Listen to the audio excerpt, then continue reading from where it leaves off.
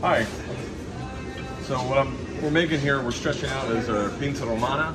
It's I import this flour from Italy.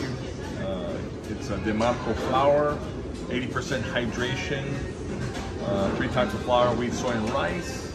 I ferment it over 2 to 3 days, and very little yeast. And what we get out of that is, after that, then we shape it, and we proof it for 5 to 6 hours.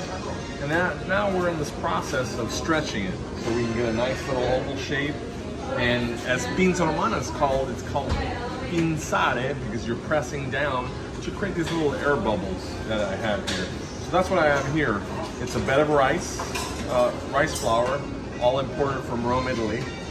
And that's what I'm gonna do. So I'm gonna use these 3 fingers. I'm gonna just press down. Very delicate because it's like, the dough's like Jello. So we make it every week to keep it fresh. And I'll just press it down here.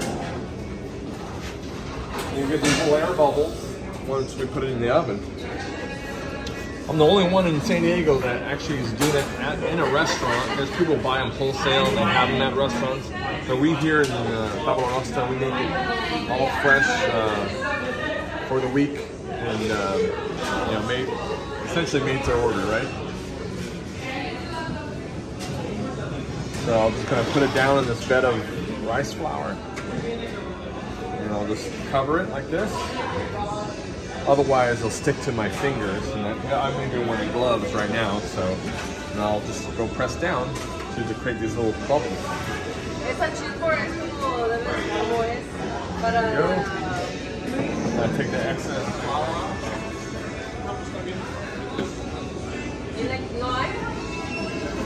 This is what we want. We want these little bubbles right here like that, because when they grow, they're going to grow in these little pockets. And the end result is this, one like that.